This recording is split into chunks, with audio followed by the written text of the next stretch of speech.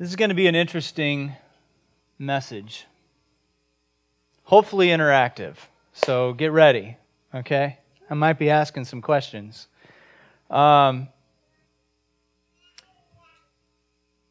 going to start with a scripture, and then we're going to jump in.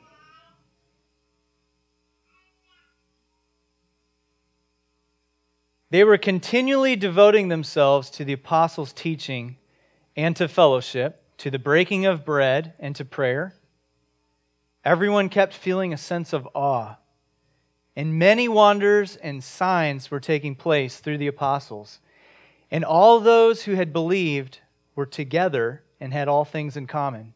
And they began selling their property and possessions and were sharing them with all as anyone might have need. Day by day, continuing with one mind in the temple and breaking bread from house to house, they were taking their meals together with gladness and sincerity of heart, praising God and having favor with all the people. And Yahweh was adding to their number day by day those who were being saved. You guys know where that's from? Acts 2, 42 through 47. So that's kind of the benchmark for what we look at as what a true community should be, right? What the true kingdom community should be. And I guess first of all, I want to just commend you guys because we are doing some amazing things as a community. There are, times when we've given to people who have need. We're there for, prayer needs. We're spending time with each other, lifting each other up, encouraging one another, and all these things are happening. And I'm really proud of you guys for doing that. And there's a ton of testimonies. I mean, Megan started the Bible study. Community, going out. Dan's been giving of his time. Mike's been giving of his time. Amy helping prepare for events, and Christina, talking to our youth, and just, everyone has something that they're giving to the community. They're giving to the kingdom through the community. And someone asked me, I was talking about this message, and that I was going to talk about togetherness and community and this thing. And they asked me, well, why are you always so focused on community? It's like everything I do, everything I try to do has an element of community in it. Why is that? And I started thinking back, because sometimes we think there's negative things that lead, like, well, I could never make it on my own, so I need somebody there with me. And there has been part of that in my past. But at the same time, and I think we could all agree that if we look back, we find there's times when we've had that sense of awe when there's community involved, when there's collaboration, when there's cooperation. And we've seen signs and wonders. I've seen signs and wonders in those times. So, I don't know, I've been the one that's been lifted up. I've been the one who's been blessed by lifting somebody up. And all these things, it's community-oriented. It's togetherness that really had the impact in that moment, right? And then I started thinking about my history as a musician. So, you can sing by yourself, and most people can only sing one note at a time. Some people can maybe sing two, I don't know. But one melody, one line is beautiful. And it can be expressive, and it can have a certain tone to it. But when you add a second note and a second line, a harmony, it changes the perspective of the entire piece. Imagine a 150-person choir with everybody just letting everything hang out there, just blasting a note. Like, it has so much more power than just one person. And I've experienced that. I've always had a band or played music or been in a choir or something where there's multiple people around. And in a choir, you're really relying on the person next to you to sing what they're supposed to sing so that you can, when you sing what you're supposed to sing, that it blends perfectly. And then it creates an atmosphere based on the tonality and all that, right? But you wouldn't have that if you didn't have harmony. You wouldn't have that if you didn't have 100 people, right? So, again, Megan, Dan, Mike, Kathy opening, you got, and Glenn, you guys opening your house. All these things are pieces that bring out the community in all of us. So that's what we're going to talk about today. We're going to talk about togetherness, the power of unity. We're going to talk about a Hebrew word called kahal, which many of you probably have heard before. And so before we do that, let's pray. The Heavenly Father, we all come before you unified in spirit, unified in mind. God, I pray that your Spirit, your Ruach, would blow through this place, God, that you would breathe through me, and that these words would not be my words, but that they would be your words. And I pray that this wouldn't just be something we hear, and it goes in and it goes out, and then we forget about it. But I pray that this would be some seed planting time, something that takes root in each of us, that as we go about our lives, as we walk out in the world, that this would be inside of us, this concept of kahal and togetherness. So I pray all this in Yeshua's name. Amen. All right. So who has heard of the word kahal before? Yeah? A lot of people? Several people? Who has not heard of it? Just the same amount. Good. So we're going to try to answer a couple of questions. And as we're going, if you have questions or comments or things, raise your hand, write them down, and maybe we'll talk at the end or whatever. But I want this to be kind of a two-way street. We're going to try to answer what is the significance of kahal. We're going to answer the question, are we a modern-day kahal? And are we part of that blessing and promise that goes with that? If we are part of the kahal, then what impact does that have on us today? Here, Freedom Hill and Dave, Christina, Glenn, Mike, all of us.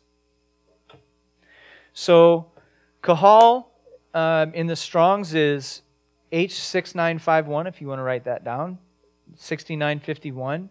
And it means 4 different things. It's translated into 4 different things. Assembly, company, congregation, and convocation. And the root is the same. I think it sounds a little bit different, but it's the same spelling. It's kof, hey, lamed. It's also kahal. But the root means to gather.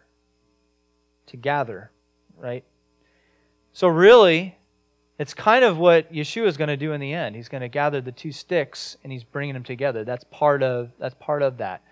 It's that same concept. So just a little bit about Kof, Hey, and Lamed. Kof is like a sun on the horizon. So it's just behind the horizon, so you can start to see the dawn. Okay? So it's like the light's just popping up. Hey is like to reveal or revelation. And then Lamed is a staff where you can lead, but it also is related to teaching. It also is relating to prodding, because you prod with a staff sometimes too, right? So keep those things in mind as we go forward. So the first instance of kahal. This is happening right when Jacob is about to go out and get married. He's literally getting ready to go out and he's going to meet Lavan, his uncle, and then he's going to meet Rachel and Leah. And that's a whole fun story in of itself. But this is right as that's at the onset of that. And Isaac, Yaakov's father, is blessing him. And this is what he says. It says Genesis 28:3 and 4. And if you want to turn there, I'll wait a second. So that's the setup, right? And who is Jacob? Who's Yaakov? He's the patriarchal father of the 12 tribes that we know as Israel, the 12 tribes of Israel, right? Okay, so if you're there, Genesis 28, 3 through 4, may Yahweh bless you and make you fruitful and multiply you, that you may become a multitude of peoples. And no, I didn't stutter there. May He also give you the blessing of Abraham to you and to your descendants with you, that you may possess the land of your sojournings, which God gave to Abraham. Okay, so that's the first time. And the first time kahal is when it says a multitude of peoples. That word multitude is kahal. So let's dive in a little bit. First of all, we're talking about, with this blessing, be fruitful and multiply, that you may become a kahal of peoples. Be fruitful and multiply. So where else does that come from? Where else have we heard that? Yeah, Genesis. This is the first blessing that Yahweh spoke over Adam and Chava, right? Be fruitful and multiply. And then why does it say a multitude of peoples? That's l'chahal amim. Multitude of peoples. Well, it's interesting, right? Because out of Jacob, we know comes 12 tribes, and each one of those tribes becomes a people in and of itself. So now he's saying, you're going to be a multitude of peoples, of people groups. And all these are going to be under one heading, one multitude called kahal. Okay? And it's also interesting, too,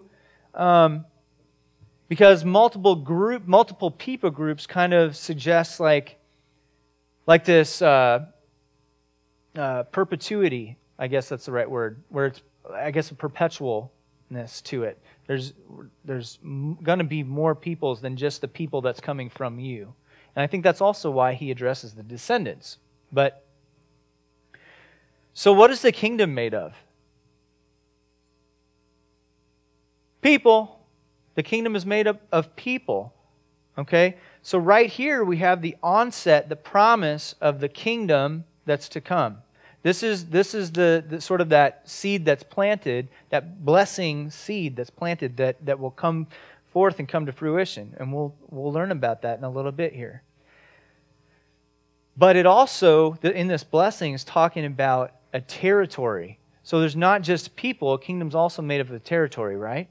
You got to have a place to put the people. You got to have a land. So the blessing is, may the land of your sojournings, where you traveled as a foreigner, may you become the possessor. May you become the owner. And he's referring to the land of what? Land of Canaan, right? Right now he's talking about the land of Canaan. So how many people have been to Israel? A lot of people. And I think we have some going in a month, right? Yeah, Nick and Valentina are going to be there over the Passover season. So that's what a time to go. They would take Mike with. That's awesome. Like, yeah, if you need like a personal, minstrel, I could go with you or something. But when you guys were there in Israel, did it feel more like home than this does? The land where Abraham sojourned, we are to possess. We're supposed to own that, right? And well, I'll come right back to that. But so let's jump real quick to descendants. Who's the descendants? Who are the descendants? Yeah, somebody said where I was going. We are.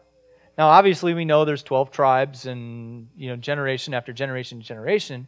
But ultimately, we are a piece of that. You are here because God said this blessing. That's why you're here.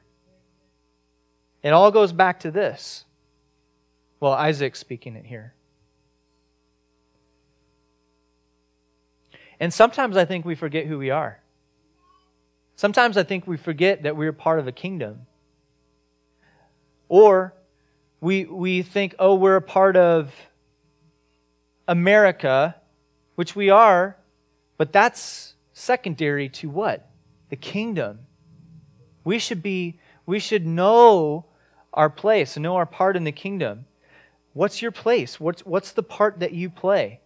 And then as you're thinking of descendants, and that this is us, this blessing applies to you. So what is God speaking to you? Be fruitful and multiply. What does that mean? Well, we're going to end service earlier so you guys can go home and be fruitful and multiply. No, we're not.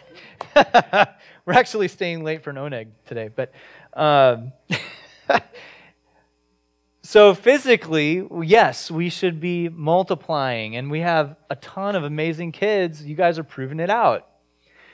But at the same time, in the kingdom, we also ought to be fruitful in the Spirit and let the fruit of the Spirit multiply not just our power, not just our territory, but also the people that are in the room.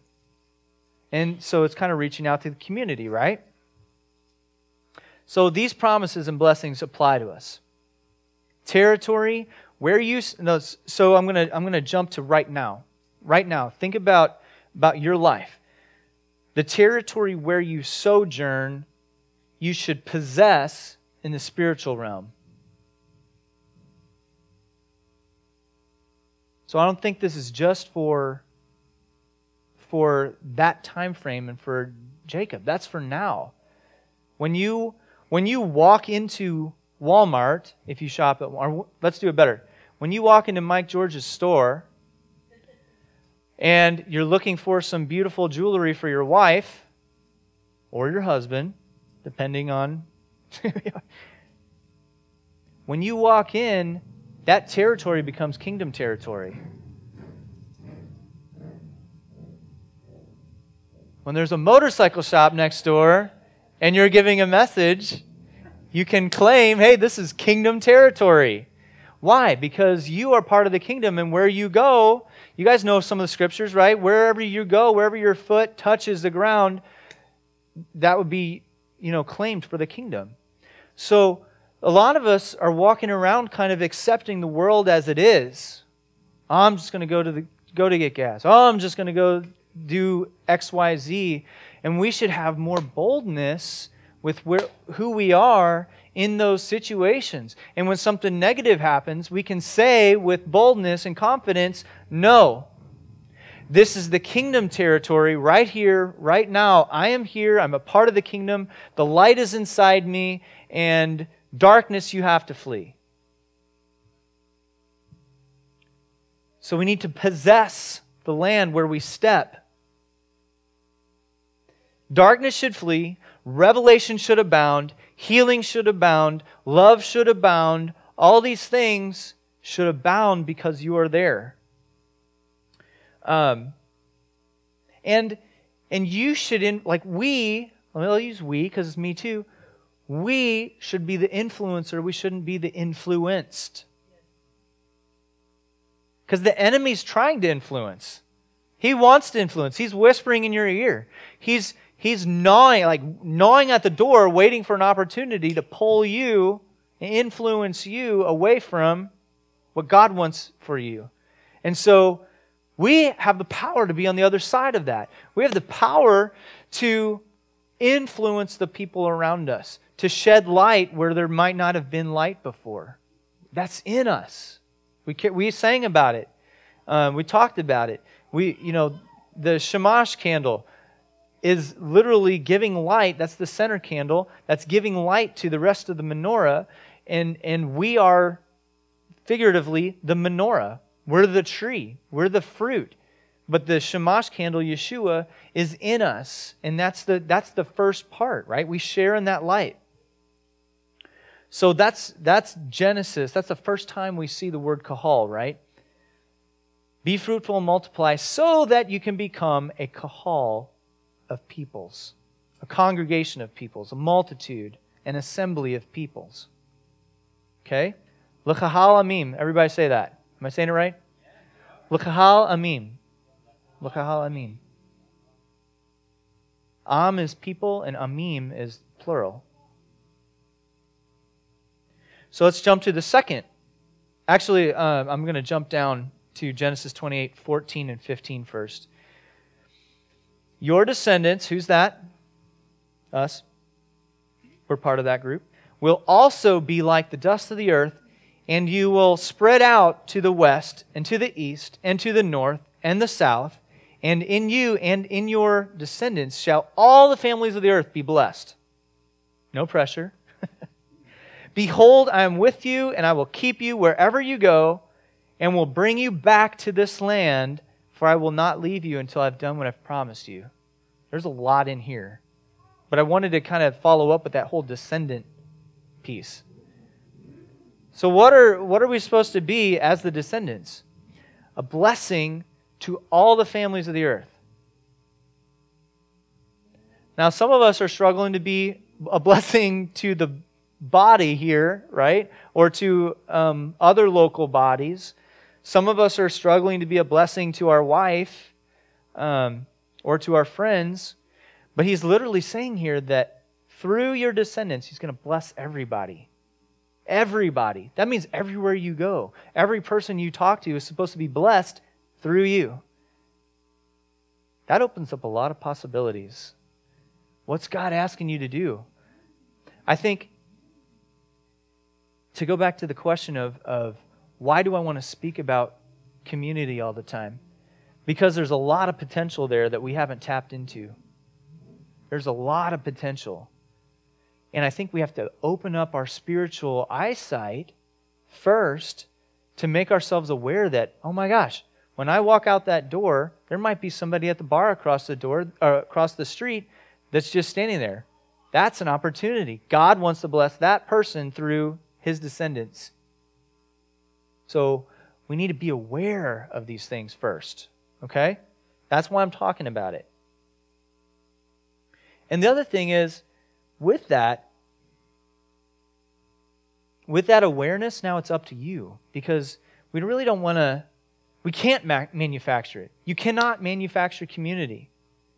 Community is something that just it's either in you or it's not. What do I mean? We've all been a part of a community before where we've pledged our lives to each other and we said, I'm going to always lift you up. I'm always be there for you.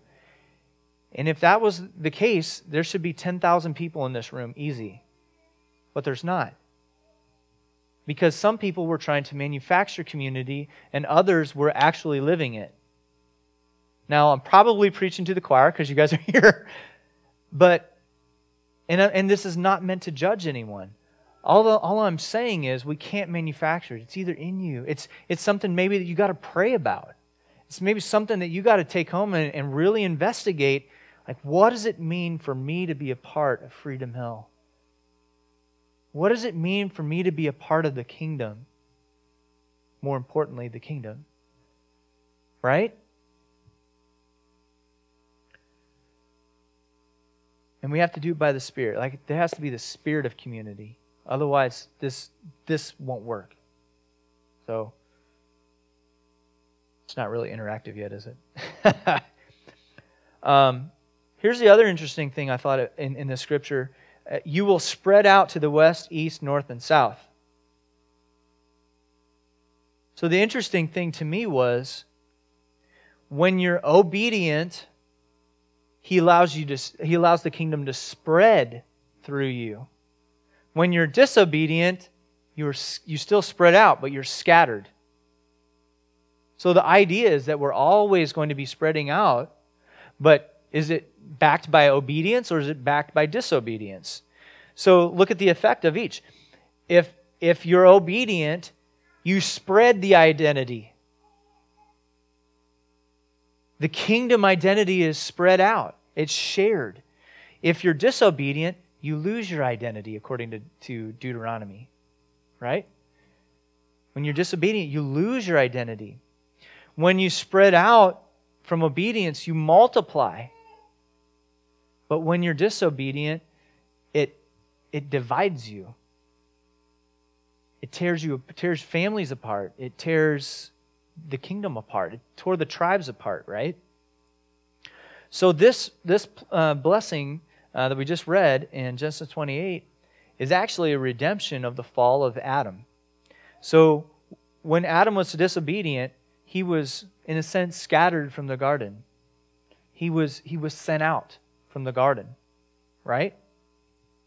But God right now is in the process of gathering. So He's redeeming the fall of Adam just right in this one verse. And I want to suggest that if we're going to advance the kingdom, if we're going to be ambassadors, then we have to multiply. We have to spread out. We have to take territory by territory by territory. So, okay, so has this been fulfilled? Did what we just read, has that been fulfilled in Isaac and Jacob's life? Well, this is a promise that Yahweh fulfilled to Jacob through Joseph. Because when, you remember, they left because of the drought and the famine, and then he ends up dying in Egypt, Mitzrayim, and Joseph asked for a leave of absence so he could take his father back to the land, right? That's Genesis 50. The Israelites, he was also talking to the Israelites here prophetically as a nation. And then, of course, we just talked about they went to Egypt, and then he brought them back through Moshe and through Yehoshua back into the land. So he filled it there. And they even left a memorial, incidentally, at Gilgal that speaks to the 12 tribes, speaks to Ephraim, speaks to the lost tribes, which you guys mostly know that story. But basically, that's the memorial that says, you have access to this land. This is your possession as well, okay, as descendants. So the other, like in modern times, the Jewish people are returning to the land of Canaan through a process called Aliyah. Many of you are familiar with that. Do we have any Jewish people here? I've got Jewish in me as well. Yeah, we've got some, right? So they say if you can prove your heritage, you can actually move and go to the land. And that's part of this promise as well. But speaking prophetically, it's also the ingathering that Yeshua is going to do. We're talking about taking the stick of Ephraim and the stick of Judah and bringing them back together and uniting everyone in the land. So that's part of this as well. That's coming. Part of that, I think, is now. I think he's got, like, he's at least reaching for the sticks if he doesn't already have them in his hand. And he's okay. And you can read about that in Isaiah 11. So this is the second instance of Kahal. All right, is everybody doing okay? Everybody awake? If your neighbor's not, just nudge them. Like, wake up a little bit. Okay, Genesis 35, 10 through 12. Yahweh said to him, so now Yahweh is speaking to Jacob again. Your name is Jacob, Yaakov.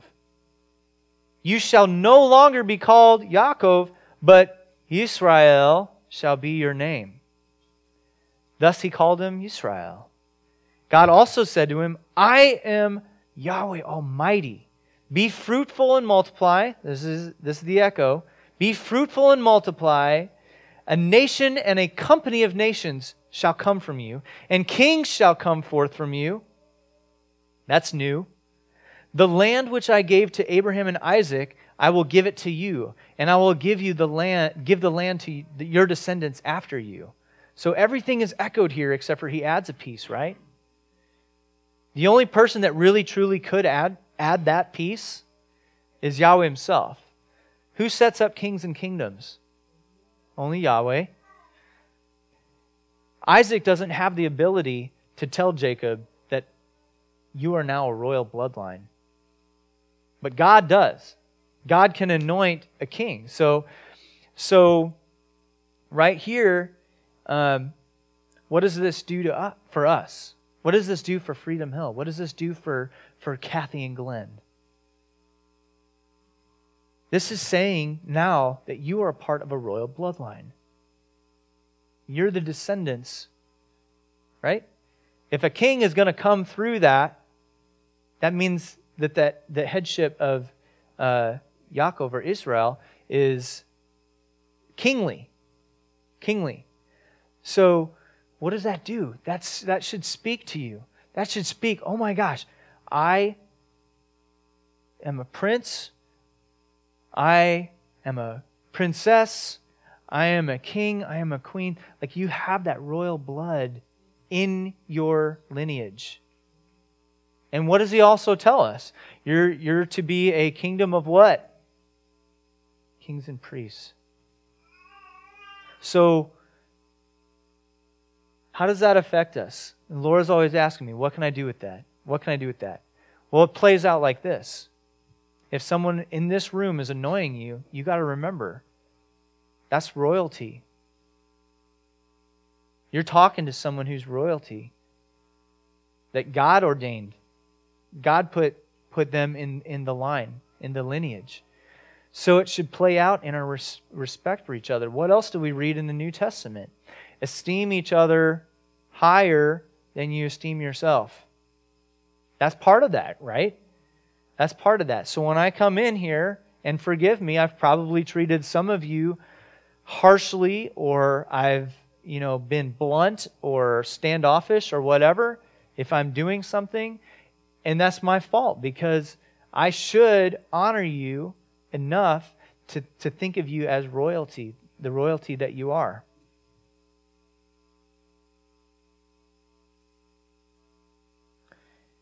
And the third time, and then we're going to kind of move on from this concept, but the third time, well, okay, so we see Kahal right there, a nation and a company of nations. So that's Kahal as well. It's going to, the kings are going to come through the Kahal, the assembly, congregation, company.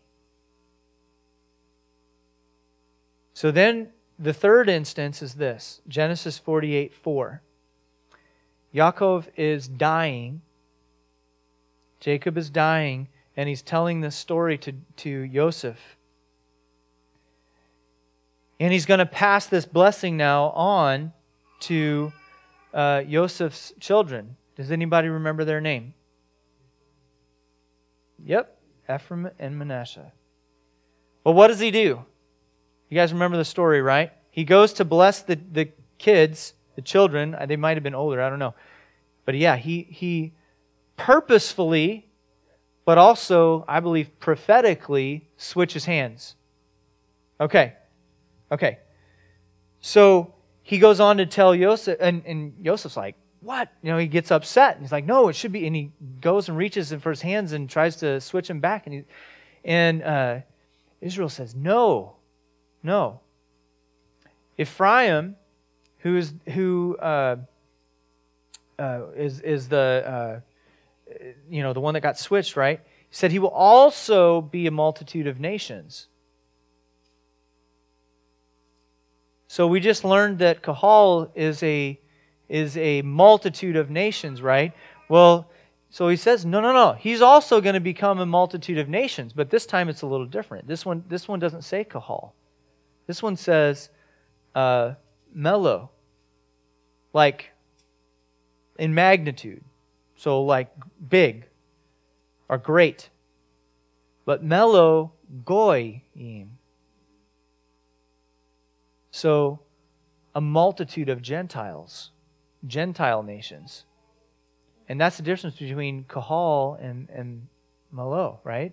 So one is sort of rooted in I guess I would say maybe like God's blessing in a sense, and the other one is outside of that. It's for it came through someone that was essentially disobedient, right? But also it was great. But what I wanted to point out here is this is really interesting. God spoke something to Jacob, Israel, and then he passed it on to his children. So write this down and put a couple of asterisks by it. Star it, underline it, exclamation point, parentheses, bold it if you can. Fathers, are you passing blessings to your children? Are you physically laying your hand on their head and speaking a blessing over them?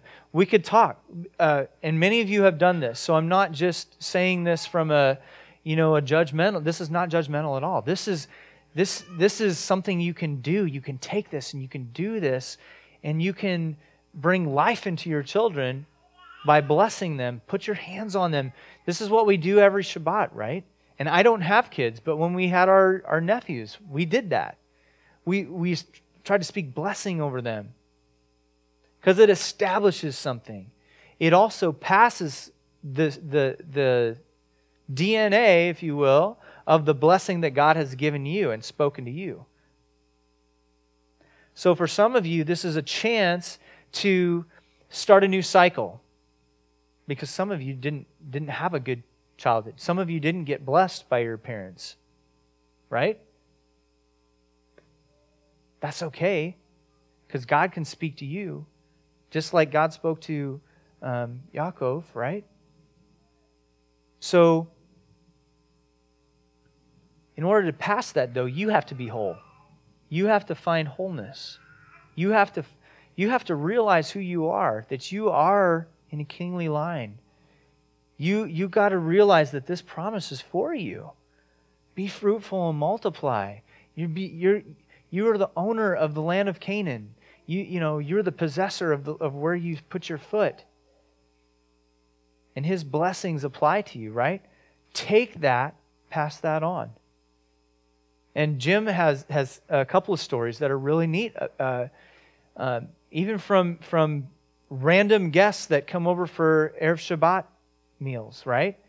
And you speak blessing to them as if, obviously Spirit-led, but you spoke blessings to them, and they just begin to weep and break down because no one has done that before. It changes your life. There are entire ministries revolving just around going back and speaking blessing over people who never got the blessing before. Craig Hill, yeah. If you want to look up Craig Hill, we've had him, as guest speaker at places before. Amazing. But you see people with release in the spirit realm, release in their physical life because of the blessing that was spoke, even in proxy.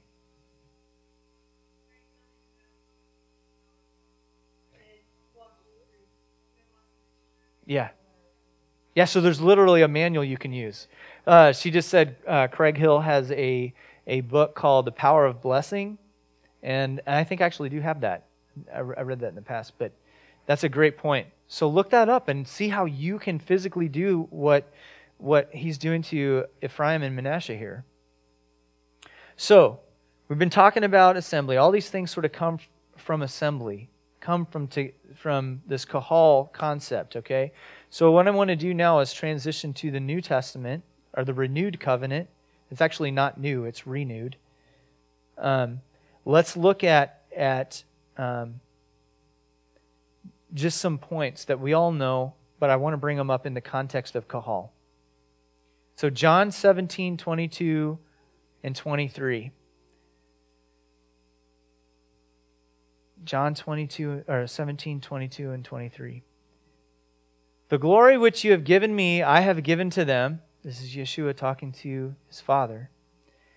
That they may be one, just as we are one. I in them, and you in me, that they may be perfected in unity. Why? So that the world may know that you sent me and loved them, even as you have loved me.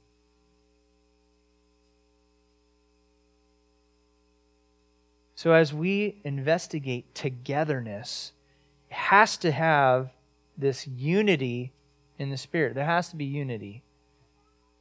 I would venture to say that if someone was causing disunity, we would probably get rid of you. We would probably get rid of that person. because this is so precious. Why? What's at stake? Not this relationship, not my relationship with David and Christina. The world's perception of Yeshua is at stake if we don't have unity. Again, can we manufacture this? I don't think so. I think it stems from the Spirit. I think there's a spirit of unity that we have to be aware of. But we also have to be aware of the enemy's tactics, because he wants to rip that out. He wants to tear out and divide so that the world looks and says, oh no, Yeshua isn't real. God really didn't send him. So we have to guard unity with everything that we have. So really what we're saying here is unity is a weapon against the enemy. Unity. So what can we do? We can recognize when the enemy steps in, and we can recognize when there's disunity. We can recognize when there's division, right? We can be aware that that's something that the enemy is trying to pull against us. And then we call it out. Recognize and call it out. It's something that you can physically do, and you can literally stand for unity. You can accept nothing less than unity.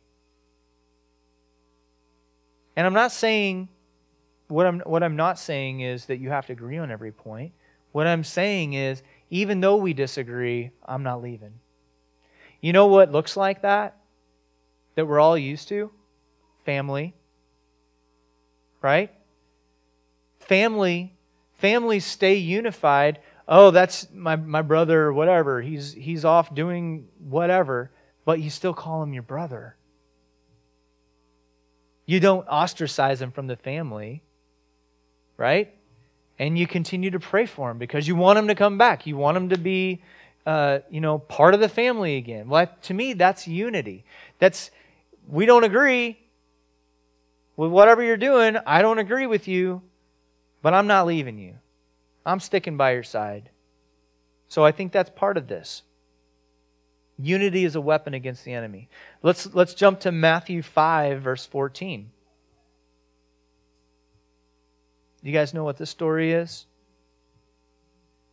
Yep. This is the city on a hill.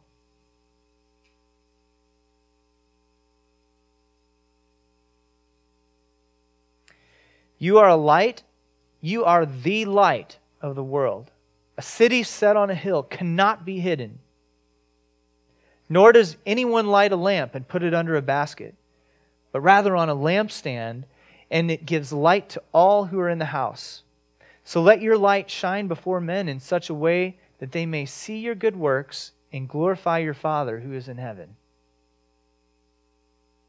So one of the things I thought here in this concept of togetherness is a city is not just some lone ranger out in the plain. A city has a wall around it. There's protection. A city has a multitude of people together. Loosely use the word kahal, right? They're together. And because of that, they can shine a greater light than they can individually. Like, he's saying that literally a city on a hill you can see for miles. I think he's referring to Jerusalem here. But that's the model he's using. So when you have unity and you're together, you can have a greater impact and you can shine a greater light than if you were just out on your own. So what does this mean?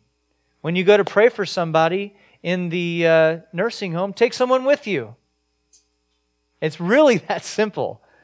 A lot of times I think we think that the scriptures are so hard to understand. They're not. Just take somebody with you.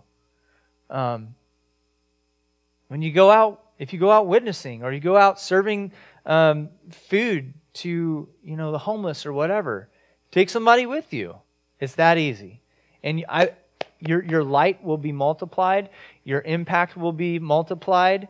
The kingdom will be spread out. I'm not saying you can't do it on your own, but I'm just saying, like, think about the possibilities of doing things together. Right? And then, what's the effect of this? If we actually have an effective city on a hill, what comes from that? People will see the good works and they'll glorify Him.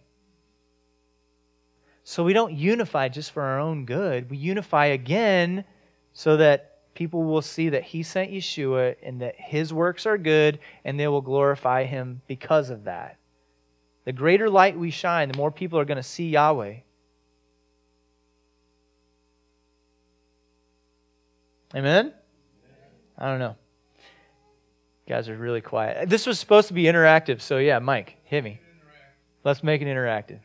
So when we first got saved, we heard the word, we decided that we want to go share that with people, right? And there was an enthusiasm to go out and share the good news, right? It's looking for the opportunity to speak about the Lord to those who are around. So you said there's a guy across the street, we walk outside. We need to look at that person as an opportunity, or we can just get into our cars and go back home.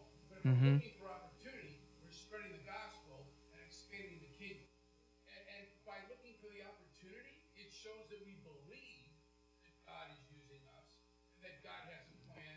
Right. Wants to expand the kingdom.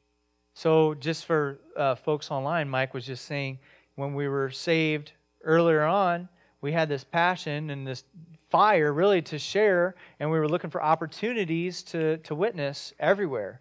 And so being aware of those things now, as a, say, maybe a more seasoned believer, don't walk away from those things. Those things are still there. Those opportunities are still there. Yeah. Yeah. And I would add that we pray that we would be stirred in our spirit to do that. Because if you manufacture that, people will see right through it. You're just trying to, check mark or another notch on the belt, and we can't be that way. This has to be a natural spiritual outcropping or a fruit of what's inside. It'll be fruitless if it's... Yep, it'll be fruitless if it's from us. It'll be fruitful if it's from Him. That's good. That's good. The first love we're supposed to return to. Amen. Amen. Yeah, we might pass the mic. Not you.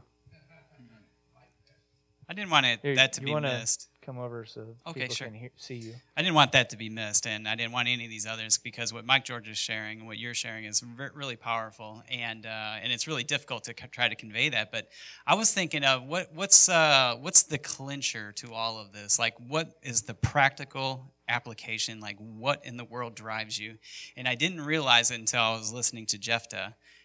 When he was doing the blessing, and he shared a testimony, but what he shared was all about being grateful, actually appreciating what God has done for you. You know how awesome it is to serve somebody when you really appreciate it, and the blessing that comes from that is so powerful, because even Balaam, his descendants fall into the line of Judah, inevitably into the line of Mashiach. How does that happen? He was part of the tribe of people that God said would never enter the kingdom. Matter of fact, even Mordecai, let's get it more personal. Mordecai, the reason, let's just be real clear. When Balaam says what he says, and he's asked to curse Israel, and what does he end up saying instead? Twice he blesses Israel, and then he gives the key to the Messiah will one day come from these people. How good and how lovely are your tents, O Jacob? How beautiful are your dwelling places, O Israel? I mean, wow. And all of a sudden, I have no choice, but I will bless that man. And because of that one act, I mean, who knows what happens to Balaam, but his descendants. And then it's no different with Mordecai. Not Mordecai, but Haman. What's the nickname they give him in the Hebrew? They say Haman the Hagagi. And what is that a reference to? To the king of Og. Yeah. That's where he comes from. Yep. And if you want to know why is he connected to the king of Og, was because when God was telling, King Saul destroys everyone but King Og. And the Midrash, and that goes even further to say, the reason he lets him go and the reason he takes the king, he actually let his pregnant wife leave because he had pity on that whole scenario, and he let her leave even though God was like, you need to wipe out every single one of these. Not a single thing remains. And so the child gets to be born, and all of a sudden, we're seeing the entire scenario all over again in the life of Esther. And I hope you guys are aware of this in the life of Esther because we just celebrated Purim. Yep. But who do we see? We see the descendant of Og, king of Og, sworn to be wiped out by Almighty God. And you see who Esther and Mordecai, who are they descendants from? The tribe of Benjamin. Holy smokes, how is this happening all over again? The entire thing is here we got Benjamin and Og all over again. And Haman, which he should be so grateful for the fact that God's people didn't wipe him out. He comes back and he says, you know what? Haman is blessed so much, so blessed. And he's like, I have all these things. I have my women, I have my children, I have riches, and I have wealth, and all of these other things. And he goes, but I don't have that Jew, that freaking Jew Mordecai. Yeah. Not only will I wipe him out, but every single person who comes from that people. And if anything, Haman should have been saying, yeah, I'll wipe them all out, but I'll spare Haman. But he does just the opposite. And the point of this all is the same thing that Yeshua, our master, is wanting. God will bless you immensely for that kind of gratefulness. That's the same kind of gratefulness that Ruth was blessed with. And we know that Mashiach comes from her. But it's the same thing that our Yeshua, our master, you were almost referencing to it, that Yeshua, our master, was referencing to when he said to Shimon Kepha, he said, Shimon Kepha, do you love me? And he says... He is Ken Adoni, of course. Yes, I love you, my Lord. And he asked him 3 times, and everybody says, oh, it's because he denied him 3 times. But that wouldn't have been like Yeshua, our master, at all, because it would have been unforgiving at that point. So it wasn't like that. What he's asking him is, are you grateful? Yeah. How grateful, how appreciative are you? Are you really appreciative of what's been done for you, Shimon Kepha? And it was that 3rd time where it really struck him. And he realized what Yeshua was asking. And he made sure from that point on that Shimon lives a life that is so appreciative. And that is the blessing. When you're appreciative, you can run out to somebody who's standing out there who has no business talking to you, but you can reach out to him because you are so appreciative of what's been done for you. And it's no different for me and my wife when I had that affair years ago. That woman not only just forgave me, but made our relationship became better. And I don't know how to explain that, but I am very appreciative, and I would never turn my back on my wife. And I would never turn my back on my master who did that great work in her and in our marriage. So appreciative. That's the initiating factor. That's what Yiftach was making the point of, is that it's all about being appreciative and really being grateful for the King of Kings, the Lord of Lords. Amen. Amen. Thank you. I love interaction. It's good. All right, that's going to fall.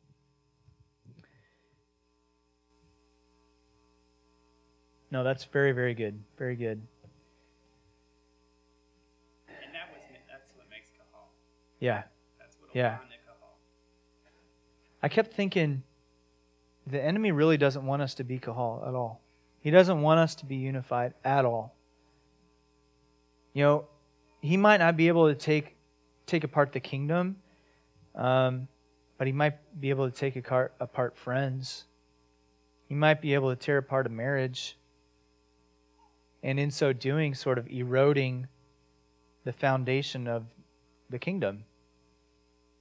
Like, unity has to be in everything, all along the way, every step. Families, you know. I know, I was going to say John 10:10 comes to steal, kill, and destroy, right? Comes to steal, kill, and destroy. He does not want this kingdom thing to spread out. He does not want it to expand. He wants us to hide things and conceal things so that we be cut off from the camp. He wants you outside the camp. So, kind of going back to what we were saying earlier, are we going to let the enemy win? Especially if you know the chess move he's going to play. Are we going to let the enemy win?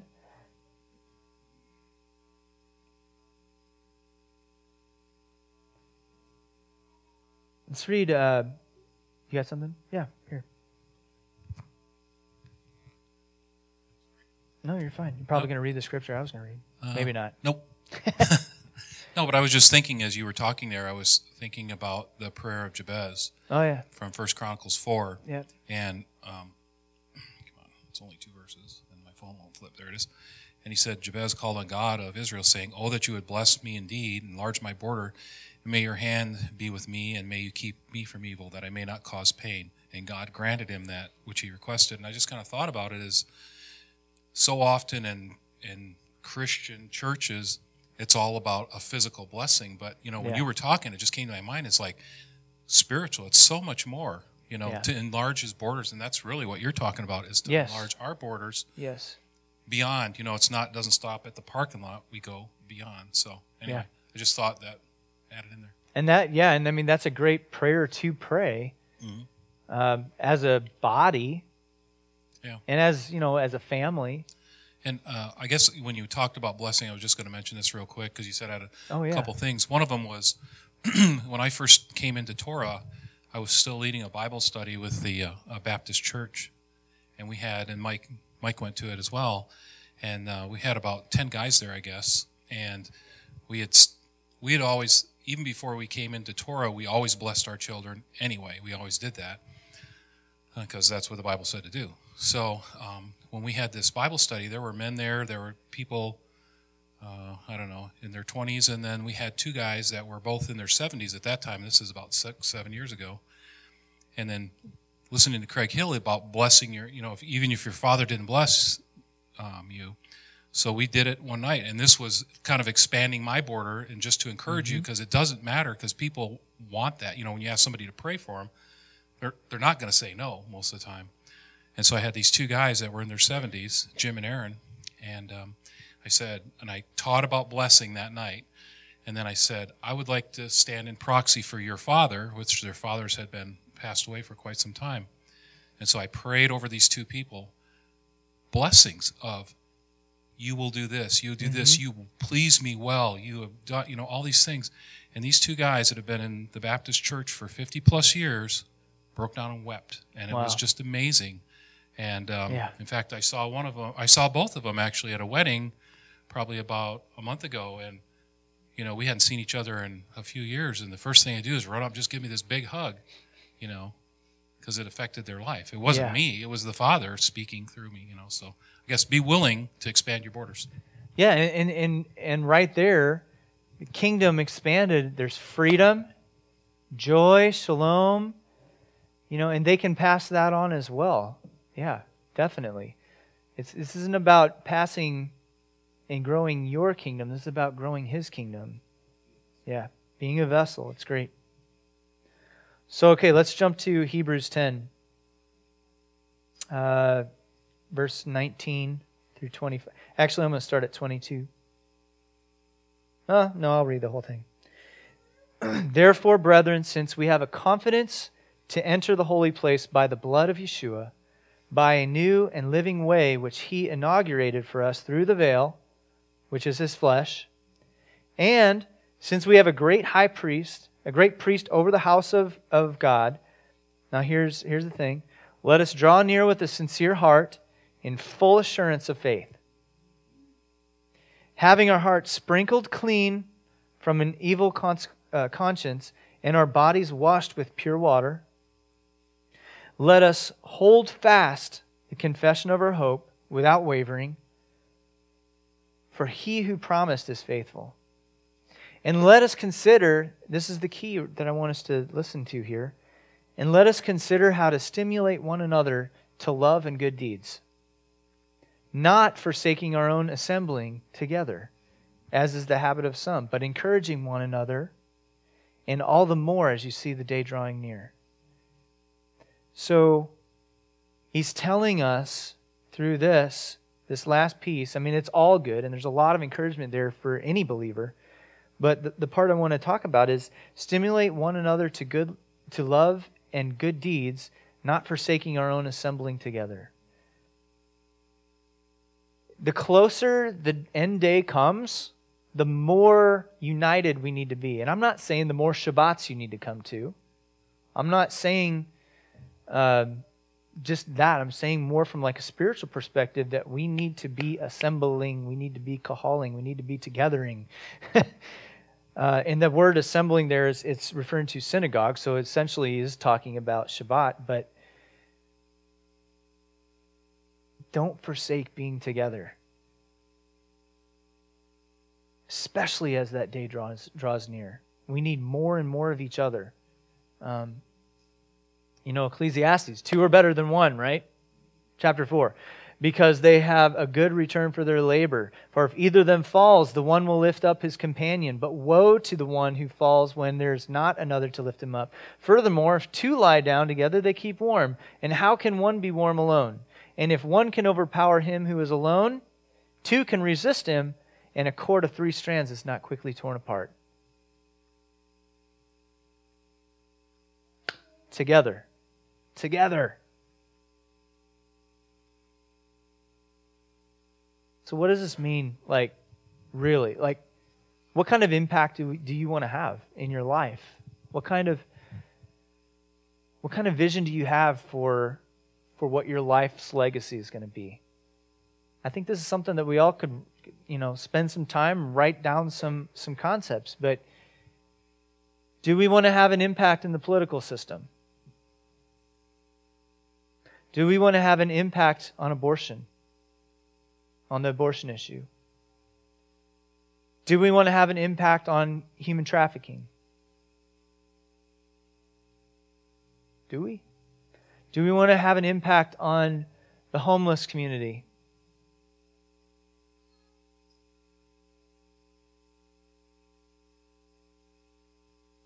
What I'm suggesting is we can do more than we think we can if we do it together.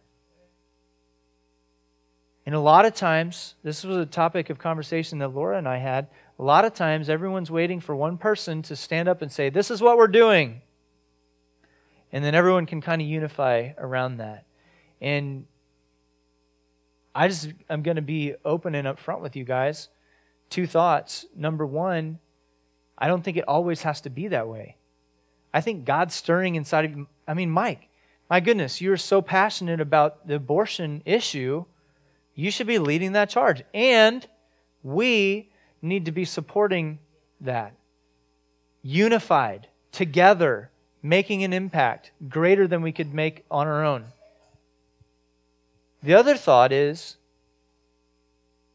I should do a better job of pointing to this is what we're doing. And I'll speak for the board and everyone, whatever, our leadership team, that we should do a better job of pointing to that's what we're doing. This is what we're about.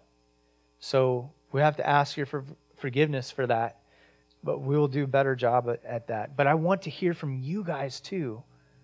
You guys have so much potential for impacting this world, even if it's not a big issue. Maybe it's just helping your neighbor because their tree fell down on a fence or something.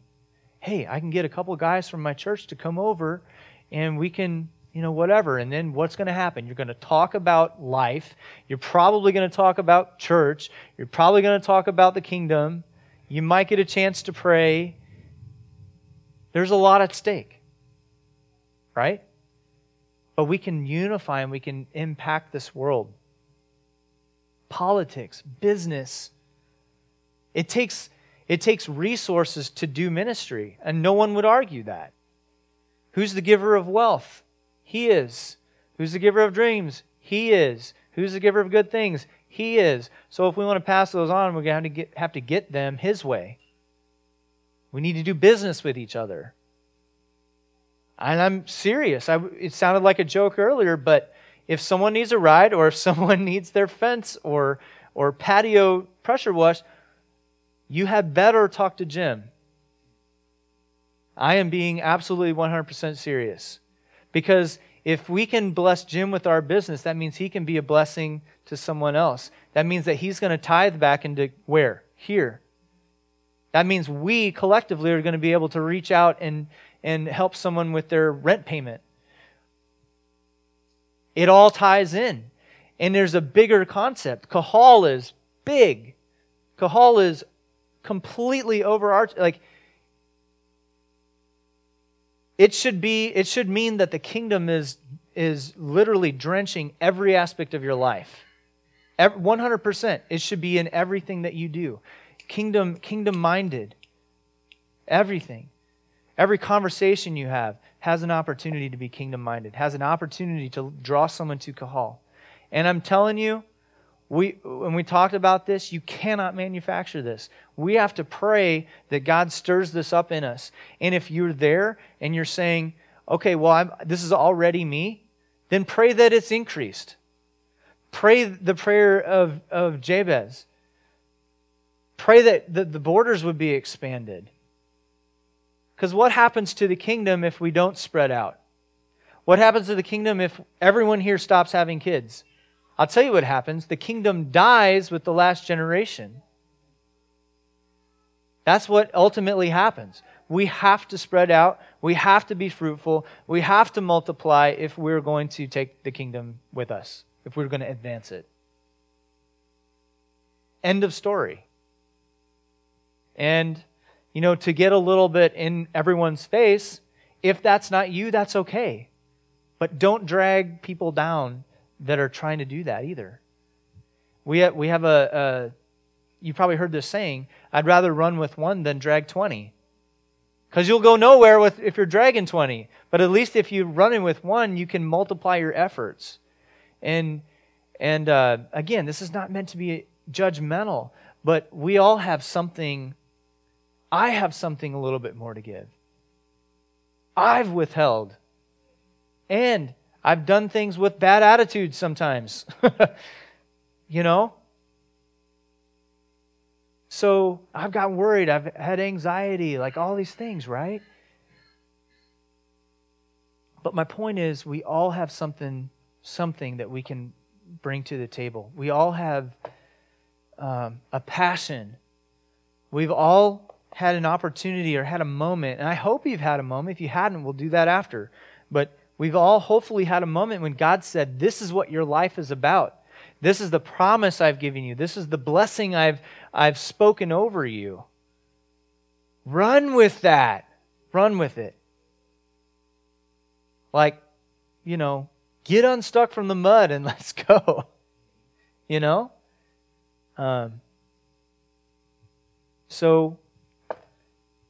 So what is he asking you? What are some things? And if you want to say something, just blurt something out right now. What is he speaking to you? What is something you're passionate about that is kingdom-minded? Hosting events, great. Father figure, awesome. Prayer, amazing. We got another prayer warrior here too. Helping people, encouraging people, giving to missions, encouraging people, praying over people, resourcing people, connecting people, healing hands, encouragement, teaching, support, genius engineered mind person. Also encourager. All right. So you guys didn't have to say it, but I said it for you. People. Yeah, that's great. Everything that we just said revolves around people.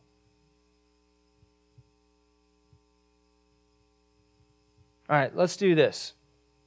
Let's just all gather up here real quick.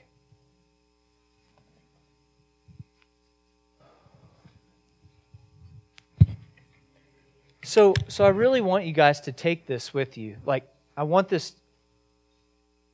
We talk every week, like, I hope this message sticks with people.